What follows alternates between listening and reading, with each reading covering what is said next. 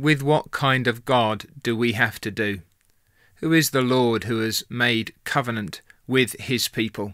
What are our expectations of him?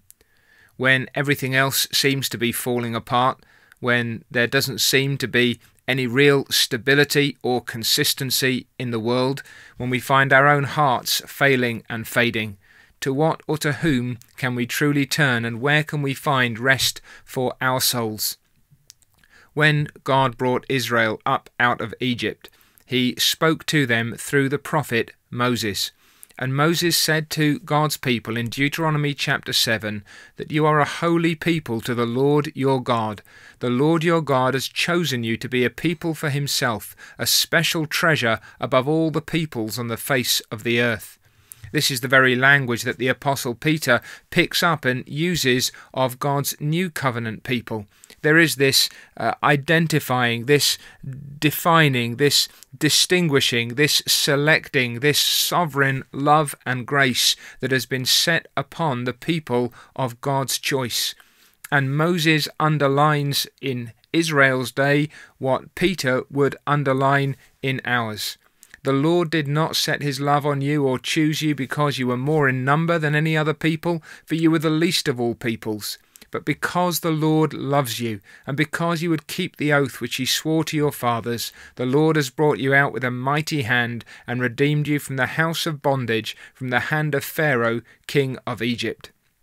And have we not been delivered from a far greater bondage? And has God not shown himself abundantly loving and gracious toward us? Has God not dealt with us beyond anything we could ever truly merit or deserve, saving us from our sins in the very teeth of our rebellions and transgressions? What then do we rely on? Who do we rely on? What is our confidence that we will be kept safe to the very end? Therefore know, says Moses in chapter 7 and verse 9 of Deuteronomy, that the Lord your God, he is God, the faithful God who keeps covenant and mercy for 1,000 generations with those who love him and keep his commandments. This is the God whom we serve. The Lord your God, the covenant Lord God, he is God. There's something here of God's absolute supremacy, his sovereignty, his self-sufficiency, his own identity in himself as well as in relation to us. You have God in all his majesty, his transcendent glory as the creator apart from his creatures. And yet God in relation with the creation that he has made, God in saving relationship with the people upon whom he has set his love. And he is a faithful God. This is one of the things that defines him. His word does not fall to the ground. His truth is absolutely sure. His words, both of promise and of threatening, are absolutely certain. God can be relied upon, not only in his judgments upon the wicked, but also in his preservation of and blessing upon those whom he draws to himself.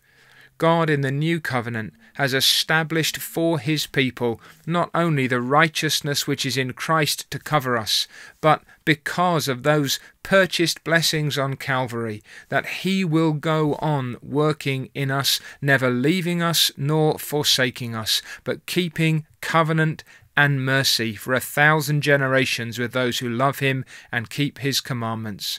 God goes on at work in us. He has undertaken that we shall go on loving him and keeping his commandments. He has secured this for us through the death of his Son and the sending of his Spirit, taking up residence in our hearts, writing his law upon the fleshy tablets of our own hearts, that we may now walk before him as his people, and he will ever be our God.